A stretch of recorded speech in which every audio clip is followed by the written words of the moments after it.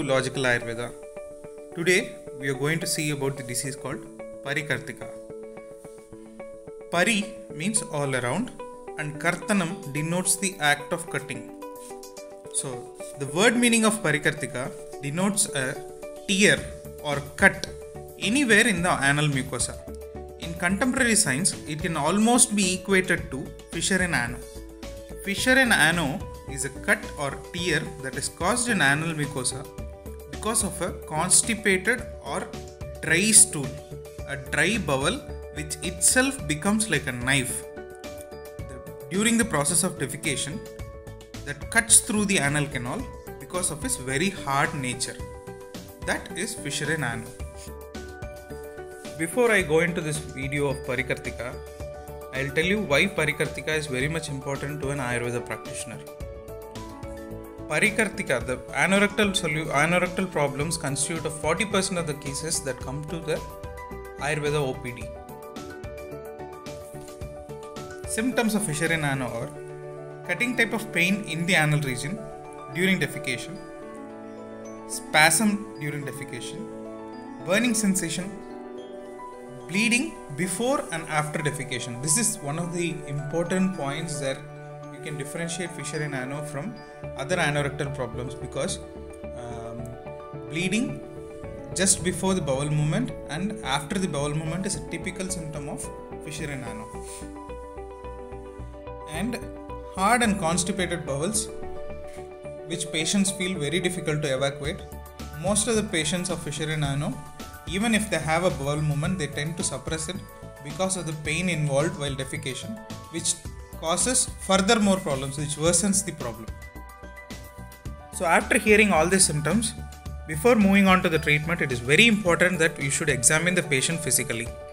The problem with most of the anorectal patients is, according to them, each and every anorectal problem is called piles. Even internal piles is piles, external piles is piles, fissure in ano is piles, fistula is piles, abscess is piles, everything is piles according to the patient. And we are also very surprised that, because of the comfort, every doctor say to the patient it is piles, because it is very difficult to make them understand about fissure in ano or fistula.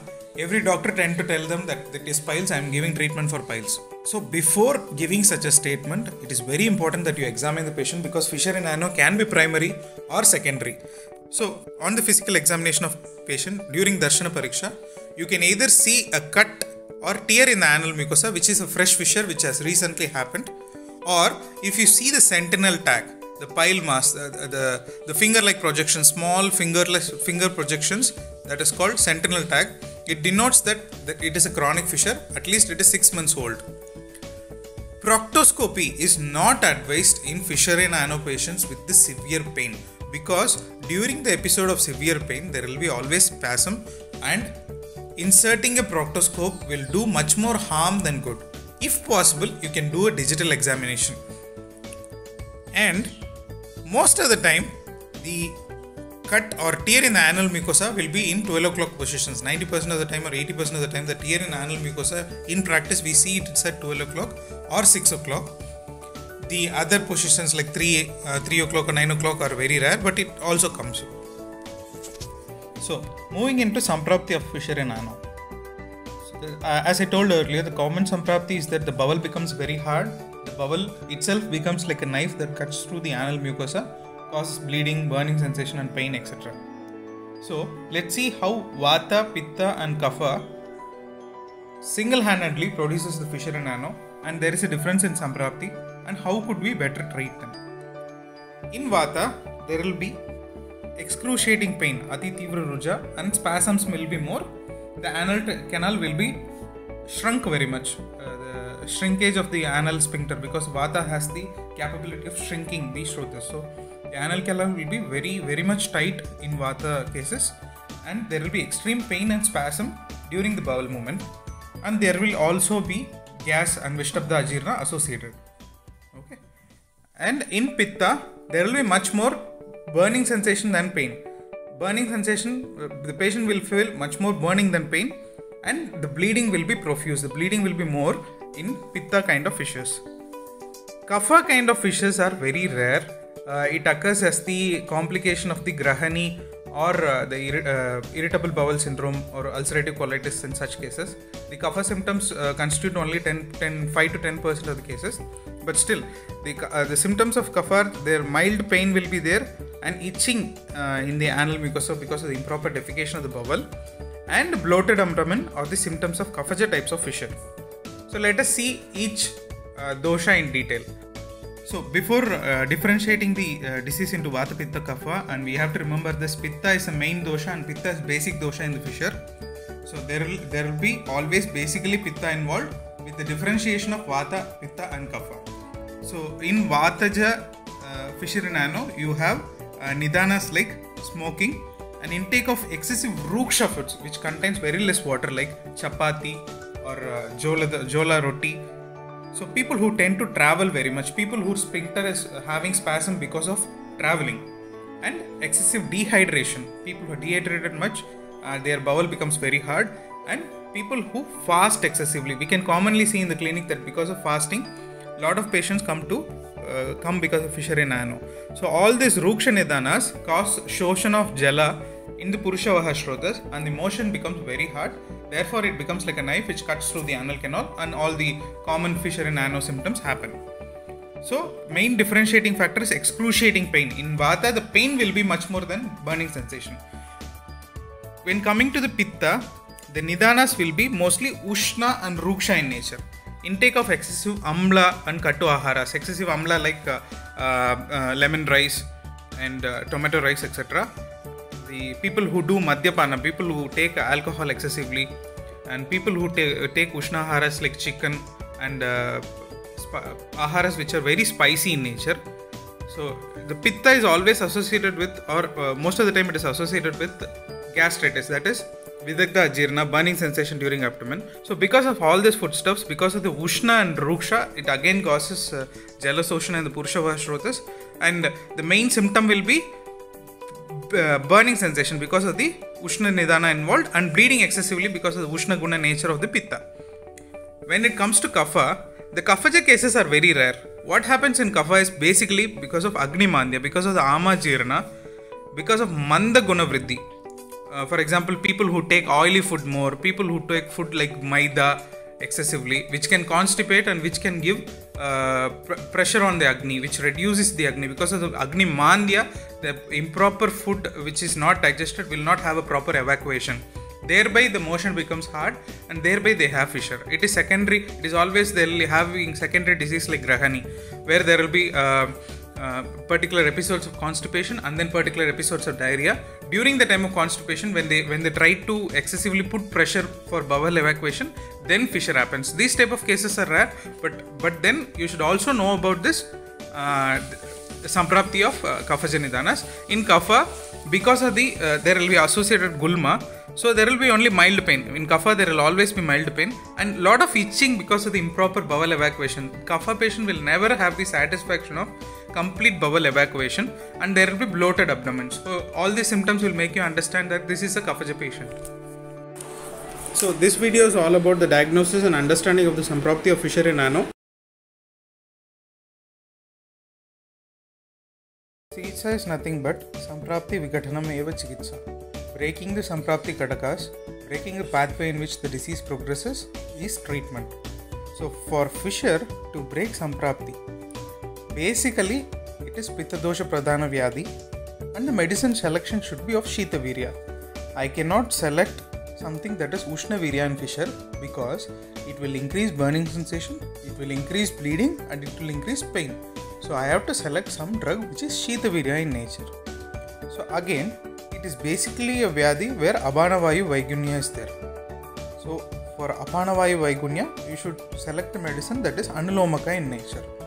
Now, don't mistake the term anuloma with the term laxative in modern science. In modern science, for every fissure or every constipation, they choose Dulcolax or some stool softeners like Ramafin. Ayurveda does not work like that. So you have to choose different anuloma dravya according to different condition. For example, if the fissure is of Vata Pradhana, if the Malasanchaya is of Vata Pradhana, Ruksha, Krura, you have to select something which is snigdha in nature. You have to select Anulomaka Dravya which is of Lekhya form or Taila form or Grita form. Or if the Vyadhi is Pitta Dosha Pradhana, if the Malasanteya is Pitta Dosha Pradhana because of excessive Ushna, etc., you have to choose the Dravyas which are Shita Virya in nature. For example, Avipatti Churna plus milk. Such kind of combinations which can reduce the burning sensation or which can cause the reduction of Pitta Dosha as such. For Kapha Pradhana Vyadhis, where there is Ajirna Pradhana Vyadhis, where there is Kapha Pradhana Vyadhis, where there is Ama Pradhana Vyadhis, and there is Malasanchaya, you have to select a Ruksha Davya. Like you can select Triphala Churna or you can select Haritaki Churna. So according to the Avastha, you choose the proper kind of Anulomaka and you cannot use the general term laxative. Ayurveda does not work like that as usual. So I have to choose a Dravya which is Shita Virya in nature, which reduces the Apana Vayu. Now I cannot select Gandravastadi Kashayam because it is Ushna. I cannot select Chirabilvadi Kashaya because again it is Ushna. Such Kashayas can be selected in Shushkarshas or dry piles where there is no bleeding, where it is Vata Kapha Pradhana and not Pitta Pradhana. But Fissure is Pitta Pradhana, so you will select Sukumaram Kashayam, which is Shita Virya in nature and it is in Kashaya form and it gives Anulomaka. So Sukumaram Kashayam is chosen. In Arishta, I choose Saribadi Asava to reduce the Pitta. Even though there are other Arishta and Asavas like Chandana Asava and Ushira Asava, etc., I don't know, I am very comfortable initially from the beginning with Saribadi Asava and it gives excellent result. So for Anulomaka, most of the time I choose Trivral Lekhya. Most of the time there will be patient will be coming with the acute pain, fissure, spasms in Vata Pradhana condition, in Shula Pradhana condition. So in such conditions I choose Trivral Lekhya. So 90% of the time my prescription is Sukumaram Kashaya or Sukumara Kashayam tablet. If I choose Kashayam, it is 15 ml in the morning and 15 ml the night before food with hot water. If I choose Kashayam tablet, I choose 202 BD before food with hot water. And I choose Saribadi Asava, 20 ml of Saribadi Asava after food, which is excellent in reducing the burning sensation, bleeding and pain. And I give 1 spoon of Trivral Lekhya at the night before food with hot water. So they get proper evacuation in the morning. So most of the time my prescription will be like this. Does not mean your prescription should also be like this. You have to select some Shita Virya Dravyas which are Anulomaka in nature, which reduces the Apana Vayu, which causes free evacuation of the stools without increasing any symptoms of the patient. Such drugs, any drug you choose can do the job. So in different avasthas you have to choose different medicines. You cannot choose a single prescription and you can go on with everyone. So in different avasthas, for example, if there is more of Mandagni or if there is more of Vidagdha Ajirna, then I choose Guluchadi Kashayam because it is excellent in correcting the Agni and it is mild on Pitta as well. So if bleeding is more, you can choose Drakshadi Kashayam. Or if you are living in North India where getting these Kashayams are a little bit difficult, you can choose Kamadug Rasa and Sudshekar Rasa for reduction in bleeding. This also gives equivalent and excellent result. So if there is gastritis also, I choose Kamaduga along with the Sudshekara to reduce the size of the sentinel tag in chronic fissure. For example, patient will come to you with a chronic fissure and having 2 sentinel tags. In such cases, to reduce the size of the sentinel tag or to shrink the sentinel tag, you can choose Kankainavati. Even though Kankainavati contains some Kinchit Ushna Dravyas, the Ushna in the Kankainavati is balanced by giving Sukumaram and Saribadi Asava. So if there is a real problem when patient of IBS comes, because in IBS there is a Vishama nature of Vata. Sometimes there will be constipation, the next day there will be diarrhea and again there will be constipation. So there is an alternate thing happening because of the Vishama nature of the Vata. In such condition, I will choose Vilvadi Guliga along with the Gulichadi Kashayam and Madhifala Rasayanam. Because Madhifala Rasayanam is excellent in reducing the Vata because it basically contains Amla and Madhura Rasa Pradhana Dravyas which are Vata Hara in nature. And I also give half spoon of Trivral Lekhya at night. So the combination of Vilvadi and Trivral Lekhya helps in correcting the alternate episodes of Grahani when associated with fissure.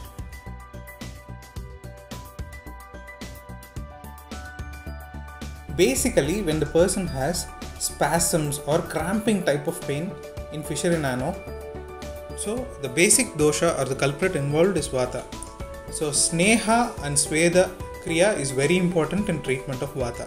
So the famous mode of reducing the pain in the Fissure in Ano is giving a sitz bath. So we need to give Avagaha Sweda or ask the patient to take sitz bath in plain hot water. The plain hot water will be most of the time sufficient. If you want the wound to heal faster, then you can ask the person to do sitz bath in Triphala Kashaya. After doing sitz bath, application of Sneha or doing Matravasti is very highly effective. Once you do the sitz bath, the sphincter relaxes, the sphincter muscle spasm relaxes because of the Ushna Snigdha Guna of the Jala, because of the Vatahara action. And after that, when the sphincter becomes loose, you can think of administration of pasti or application of the ointment, etc. If there is severe burning sensation and severe cramping and the sphincter is very tight, just simple application of Shatadauta Grita with the one's own little finger is sufficient. Because when there is severe muscle cramps and pain and the anus is very tight, you should not go for application of any matra bastis because it will again in turn aggravate it. There you cannot, for even examination purpose, you cannot put a proctoscope over there. So plain Shatadauta Grita application after sitz bath with the help of the little finger may be sufficient. Still, if you want to give matra basti, you can give it with the simple catheter. Usually Matravasti, we use simple catheter for administration of Matravasti. When Matravasti, I mean just 10 ml of Matravasti of Mahanarayana Taila or Dhanvantara Taila, etc. So here Matravasti does not denote 100 ml. It's 10 ml of Matravasti when given in sphincter, when given in the simple catheter is sufficient. At times, as I told, when the sphincter is very tight, where you cannot even use a simple catheter, you can use infant feeding tube. If the sphincter is so much tight, you can use infant feeding tube.